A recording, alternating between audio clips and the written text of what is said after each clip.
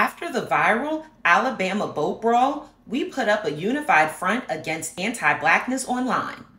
But when the aftermath of rapper Megan Thee Stallion's shooting resurfaced in the news cycle, something shifted.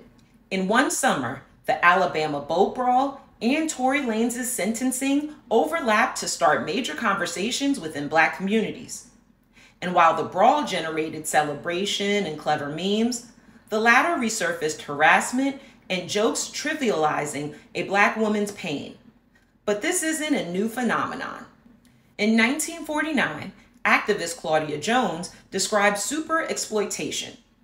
It's the exploitation Black women face under capitalism and misogynoir, especially while underpaid and underappreciated within the workforce and household. Megan Thee Stallion isn't in the working class, but her story highlights a universal issue.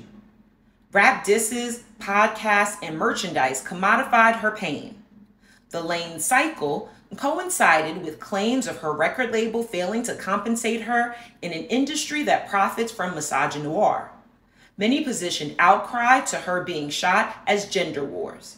But Jones debunked this too. Jones opposed that a battle of the sexes gets in the way of our liberation against white supremacists. This framing ignores Black women's oppression outside and within our communities. But true Black liberation prioritizes Black women instead of pushing them to the margins. So when we see misogynoir broadcasted in the media or perpetuated within our communities, let the voice of Jones and countless other Black women thinkers ring on.